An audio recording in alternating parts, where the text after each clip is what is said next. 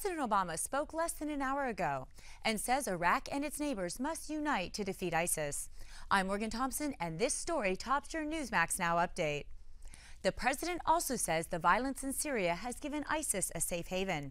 He is calling for a regional coalition in the Middle East to combat the Islamic State militants.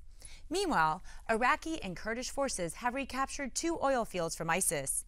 Earlier today, the militants set fire to 3 oil facilities as they retreated. President Obama says it's clear now that Russia has been supporting the separatist rebels in Ukraine. However, Obama says the U.S. will not get involved in that conflict. And in Arizona, the gun debate is reigniting after a shooting instructor was killed by a 9-year-old girl. The girl opened fire and lost control of the gun, accidentally shooting her instructor in the head.